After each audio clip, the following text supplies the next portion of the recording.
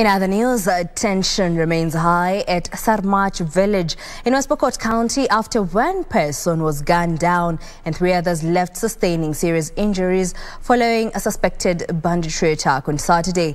West Pokot Governor John Lonyangapuo has condemned the attack and called beefing up of security along the West Pokot Turkana border. On Saturday, bandits suspected to be from the neighboring Turkana County attacked herders at a grazing field near Malmata River along the West Pokot and Turkana counties, killing one man.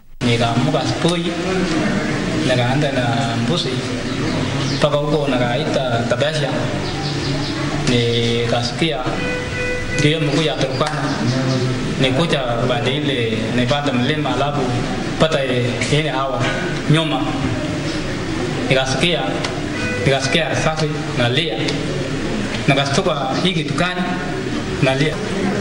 other people, 35-year-old Limanyang Ro, his 12-year-old son Simon Limanyang, and an 8-year-old boy Armstrong Ngorok are lucky to be alive but nursing serious injuries at Kapenguria County Referral Hospital.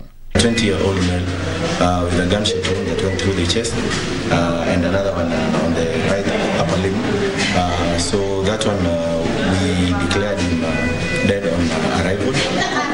The second guy was this young man who also suffered a gunshot wound to the left upper limb. He is lucky, it went through and through. He did not get any fracture, but he lost a lot of blood. During the attack, hundreds of livestock were driven away by the suspected bandits as tension remains high in the area. We move very fast with speed. Wakuje will restore peace and order, walete security surveillance. Na kuna officers ambao wakaaji West Pokot na wakaaji wa Turkana County at the border walikuwa wamezoea kufanya kazi na wao. Very dedicated officers. West Pokot Governor John Lonyangapuo condemned the incident, calling on security organs to increase security along the border. Nataka nipeane sai ultimatum kwa wale security officers. Tukisema officer fulani anaelewa namna ya kuchunga security na order in a certain place arudishwe. Kwa nini wa Pokot wanamtaka? Kwa nini wa Turkana wanamtaka? Kwa nini waje wa Marko wanamtaka? Sababu huyu mtu anajua kuongelesha watu kwa ulimi yake. The incident comes a week after gunmen sprayed a vehicle with bullets at Kainuk area, leaving 8 passengers and a matatu driver hospitalized. Kwa sababu amani na kucha hakuna kitu yoyote, bunduki yoyote amepeana na salama. Yawa na watu ya Sarmach.